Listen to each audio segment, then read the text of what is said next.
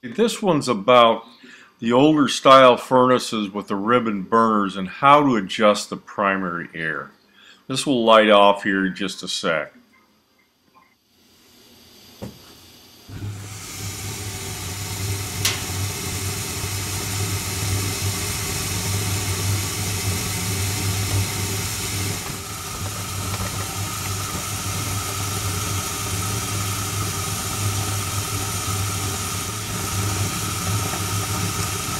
Now you look at this flame, and it's fairly obvious.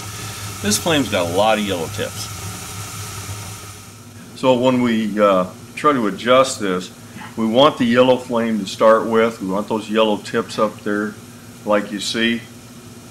And we will adjust until we just get rid of those yellow tips. Now you can see I just adjusted there. That got rid of most of them. Maybe just a little bit left there, and I think that's probably taken all of them out. Just watch it for a minute. Okay, now I've turned it all the way open just to show what it looks like. You see it's kind of ruffled looking there. That's too much primary air.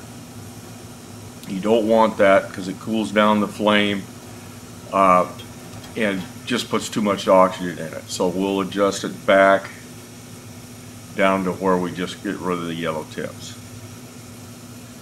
And I think that